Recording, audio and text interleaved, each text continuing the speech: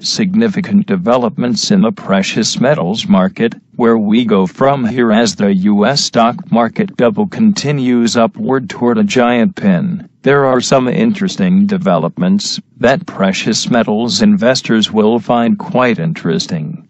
Yes, there is still a lot of life left in the precious metals, even though pessimistic market sentiment has frustrated a lot of gold and silver investors. Also, even though precious metals investment demand in the U.S. has fallen 40+% compared to the same time last year, it continues to be strong in other parts of the world. For example, German physical gold bar and coin demand increased 8% in the first half of 2017 versus the same period last year, while U.S. fell by 45%. Moreover, flows into European gold ETFs hit a record during the second quarter of 2017. Now, if we look at what is going on with gold and central bank demand, Russia takes the first place. According to the article by Smoldgold, Russia steps up gold purchase with massive buy in September. In September 2017, the Central Bank of Russia added 1.1 million ounces, 34.2138 tons, of gold to her reserves, raising her total to 1,779.119 tons, or 57.2 million ounces. Central Bank of Russia has added 5.3 million ounces, approximately 165 tons, in 2017, through September. If you haven't already checked out Lewis's work at Smoldgold.com, I highly recommend you do. So, as the German public and Russian central bank continue to increase their gold holdings, Americans have cut back considerably, or worse, have been liquidating. Furthermore, the U.S. gold market is suffering another supply deficit this year. As of July 2017, U.S. gold mine supply and imports totaled 288 metric tons, MT, while exports were 290 mt. Thus, we have exported all of our gold mine supply and imports overseas. Note, 1 metric ton equals 32,150 troy ounces. You see, the Federal Reserve and Wall Street have done a marvelous job in totally lobotomizing the American public in regards to gold as money. American citizens have no idea that the printing cost of $1,300 worth of $100 bills, 13, costs $1.95. Whereas 1 ounce of gold valued at $1,300 production cost is $1,150, $1,200. The U.S. dollar was backed by gold up until 1971, but is now backed by the $20+ trillion in debt. Surge in U.S. debt props up stock market. As I mentioned in a previous article, it was uncanny how the one-day $318 billion increase in the U.S. debt on September 8 marked the peak in the precious metals prices, while the Dow Jones Index bottomed. The next two charts show how an increase in debt impacted real money negatively while it pushed the Dow Jones further into bubble territory. You will notice in the gold chart that the Dow Jones Index remained flat right up until September 8. Since September 8, the Dow Jones Index increased 1,670 points, plus 8%, while gold fell $85, minus 6%, and silver declined $1.30, minus 7%. I get a laugh at the news how the U.S. hit an astonishing 3% GDP in the third quarter. It is amazing what debt can do to prop up markets and GDP. So, how much has the U.S. debt increased since September 8? According to the figures at the TreasuryDirect.gov, a bunch. In just 7 weeks, the wizards at the U.S. Treasury increased the total government debt by a whopping $600 billion, actually $595 billion to be exact. Again, amazing things can be done to the economy when you pump $600 billion into the market. Who the hell knows where this money goes, but I can guarantee that it continues to allow Americans to buy cars, homes, and the millions of products and gadgets we most certainly can't live without.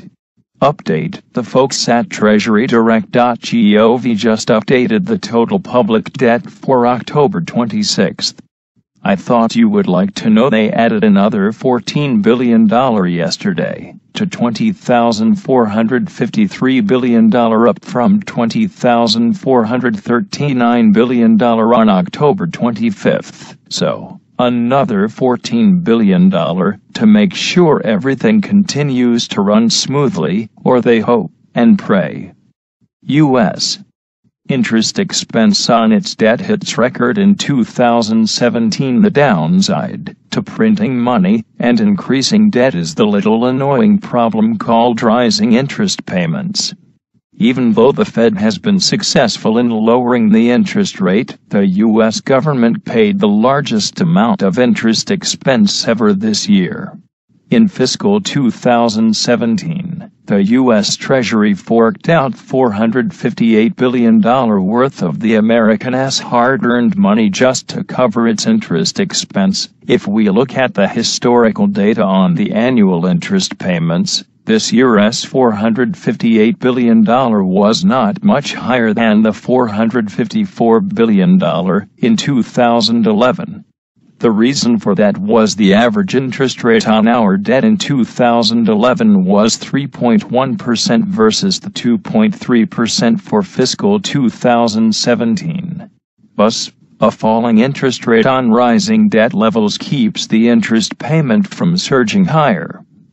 For example, in 1988, the interest expense was $214 billion. On total public debt of $2.6 trillion. However, the average interest rate on our interest expense was much higher at 8.2% in 1988. Can you imagine what the interest expense would be today at an 8.2% rate? It comes out to be a cool $1.67 trillion. Well, that just couldn't fly, could it?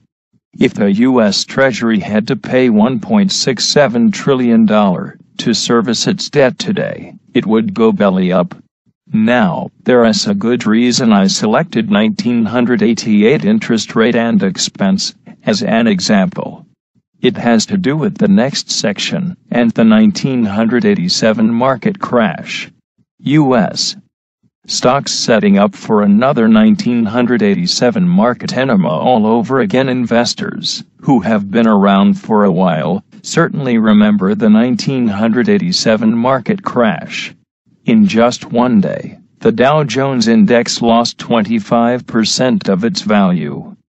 I bring this up because there seem to be some striking similarities between the market today and the time leading up to Black Monday in 1987.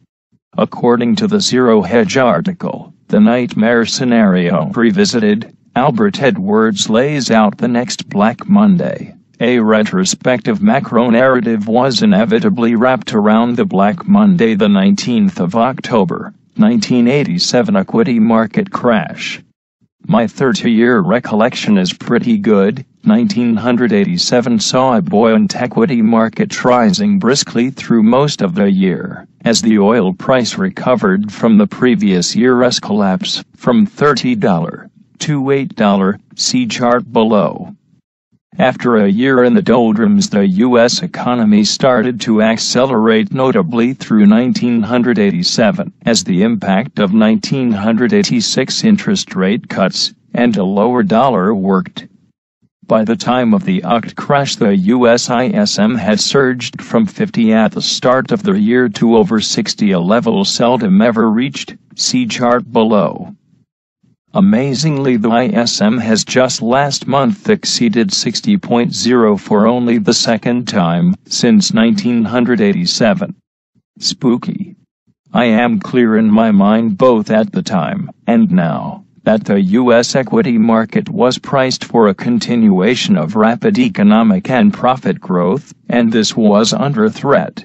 The Dow was on nosebleed valuations, especially as it had ignored the bond sell-off for most of 1997. Was it really 30 years ago that U.S. 10-year yields briefly crawled back above 10% the last time we would see double-digit yields? None of this would have mattered if the U.S. equity market had been cheap. In my view, the record 25% Black Monday October 19th decline was due to a horrendously expensive equity market suddenly confronted with the fear of recession. Equity valuations matter. To summarize Albert Edwards, he shows that the rebound in the oil price allowed the markets to recover in '86 and '87, as manufacturing, ISM, improved significantly. Furthermore, he says the ISM manufacturing number last month has exceeded the 60.0 mark, only for the second time since 1987.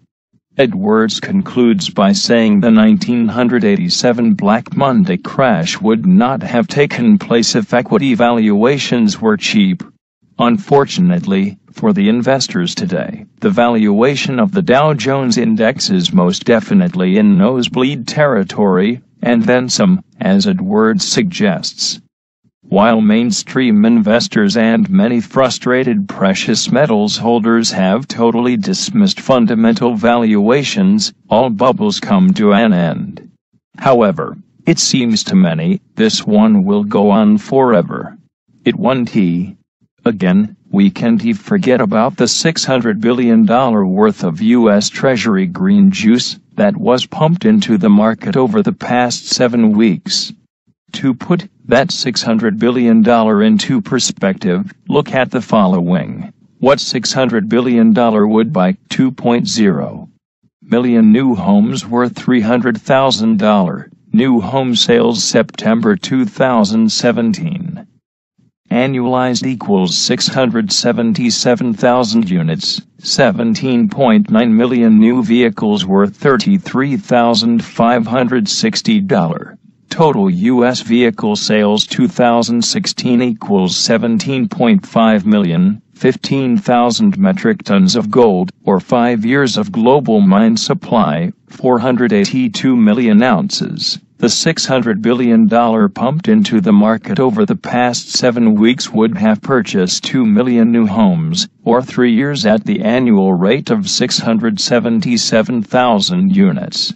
Furthermore, it would have purchased 17.9 million vehicles, more than the 17.5 million sold in 2016.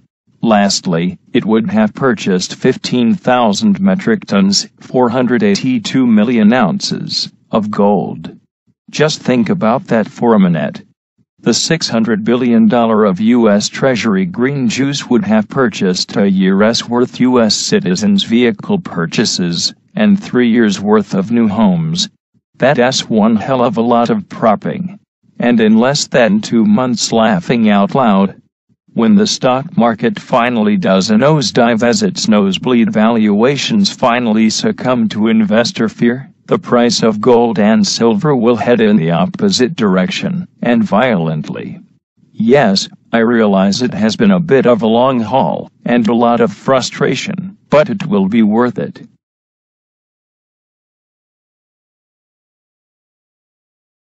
Two European gold ETFs hit a record during the second quarter of 2017. Now, if we look at what is going on with gold and central bank demand, Russia takes the first place.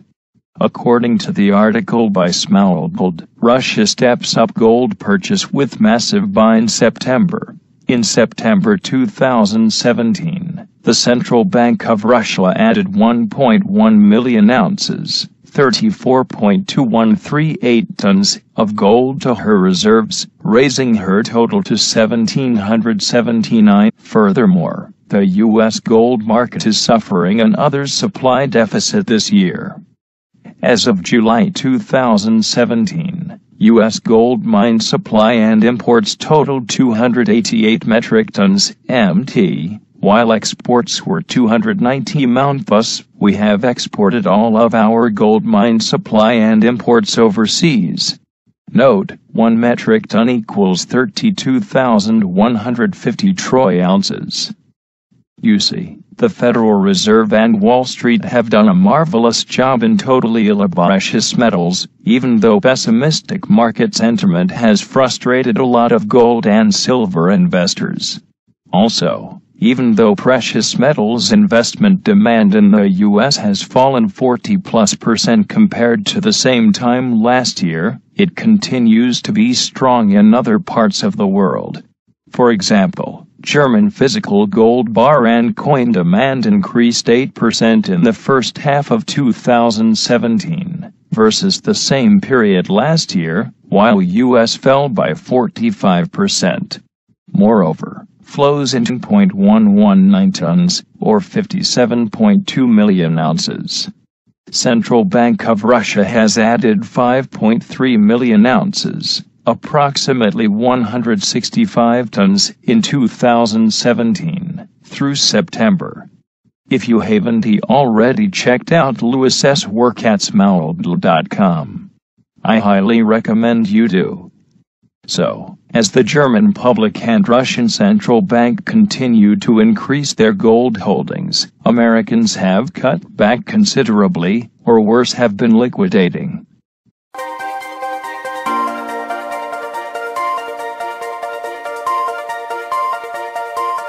Audio Jungle.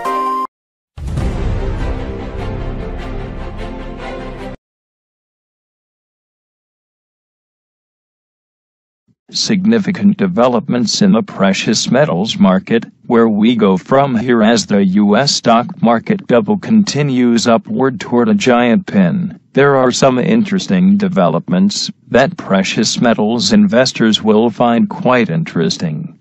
Yes, there is still a lot of life left in the